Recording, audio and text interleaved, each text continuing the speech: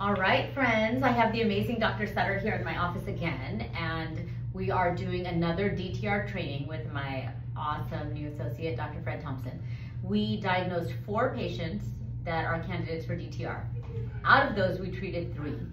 And out of those, 2 noticed an immediate relief in their muscles. 1 had EMG changes in the muscles where we went from hyperactive state to a relaxed state. All of them actually had EMG changes in their muscles. So how do you explain that, Dr. Sutter? Like, how quick does this work and why?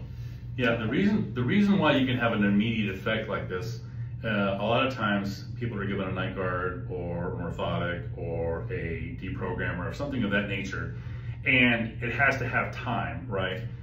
And what all of those things have in common is it's a buffer between the top teeth and the bottom teeth, neurologically. And so when you're treating at the level of the teeth, you're directly impacting the neurology, and the ligaments and the nerves from the teeth go directly into the brain where the muscles are made to clench, right?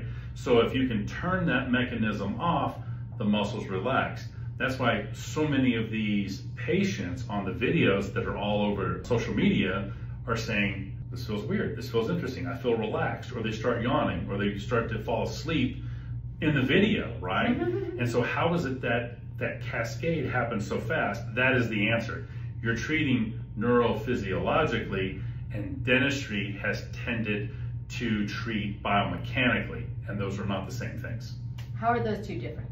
So biomechanically, what dentistry has been trained to do is we want group function to the side where multiple teeth can touch, and the idea behind that is you're breaking up the force on the working side between multiple teeth, right?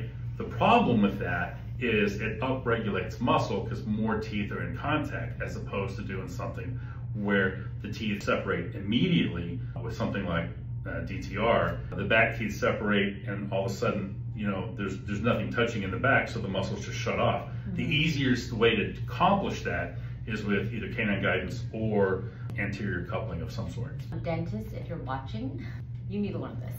You need to become DTR certified, fellows, masters, whatever it may be, because it's going to change the way you practice. 100%. Thank you.